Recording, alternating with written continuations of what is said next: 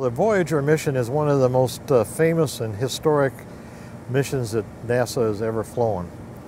It was originally conceived as what was called the Grand Tour to fly by the outer planets, Jupiter, Saturn, Uranus, and Neptune. We proposed to fly an instrument on Voyager way back in the early 70s. And we, the University of Iowa, and my group were selected to build the instrument. And that was in about 1974. And we had 3 years to build it. And the thing I study is waves in plasmas, radio emissions. And so we proposed to fly 2 antennas on the spacecraft. And there are these 2 antennas out here. They're about 10 meters, each about 10 meters long. And so we can pick up low frequency radio waves. The holy grail of the Voyager interstellar mission is to reach the heliopause. And what is the heliopause? Well, the heliopause is the boundary between the solar wind gas or plasma coming out from the sun and the interstellar medium. When we saw the data for the first time, my reaction was, that's it. Those are the plasma oscillations we expected to find on the other side of the heliopause. I showed the data to Professor Gurnett, and he was as excited as I was. That's it, no doubt about it, that's it. As soon as we saw these plasma oscillations, Bill Kurth and I said, we're in the interstellar medium.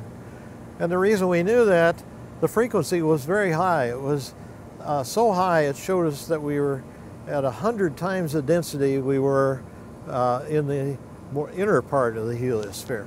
So just in a matter of seconds, we knew we were in the interstellar medium. So we contacted some of our colleagues on the Voyager team and reported this result. Don Gurnett wrote a paper back in 1993 that said he had pretty wide limits on the distance, but I think it was one of the first good predictions of where that boundary was going to be. The University of Iowa is the birthplace of space physics, of space sciences of any kind. Professor Van Allen was the head of the department, and he was interested in mapping the fluence of cosmic rays coming into the atmosphere. I went to Jim Van Allen and I said, can we fly this receiver on the next spacecraft, the one that I was currently working on, called Engine 3? And he said, sure. So we flew it, and I can remember this day when we first turned the transmitter on in orbit, and we heard all these whistling tones and all kinds of plasma, what are now called plasma wave sounds, that we never knew was up there. And that changed my life. That changed me from an engineer to a physicist who is basically asking, what are all those sounds? I might say I consider this, you know, a considerable personal achievement to get to interstellar space. But I also have to say there's a lot of other people behind this mission.